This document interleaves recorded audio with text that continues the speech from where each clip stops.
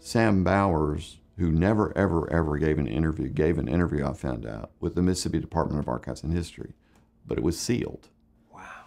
So I began to kind of develop sources who had access to the interview and eventually got the interview. And in the interview, Bowers talked about the 1967 federal trial, which was prosecuted by John Doerr and others by the Justice Department.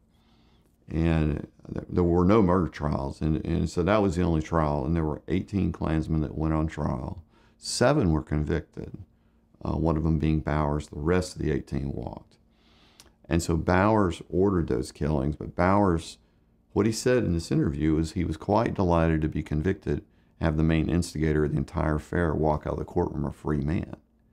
He was referring to Edgar Ray Killen, or Preacher Killen as he's known locally. And so I called him up and we talked for quite a while, and he said, "There's some guy in Jackson just keeps stirring things up and stirring things up and stirring things up." And I didn't have the heart to tell him it was me. So I took him and his wife out for catfish, and we talked, and I asked him if he had anything to do with the killings of the 3 civil rights workers. He said no. I said, "Well, what do you think should happen to whoever was responsible for that?" He said, "I'm not going to say they were wrong." And so he proceeded to tell me a story about himself. When Martin Luther King was assassinated in 1968, the FBI had no idea at that moment in time who did it. So they started sending, agents out to interview the usual suspects. Well, one of them was Preacher Killen. So one of them, 2 agents show up at his doorstep, one knows whereabouts.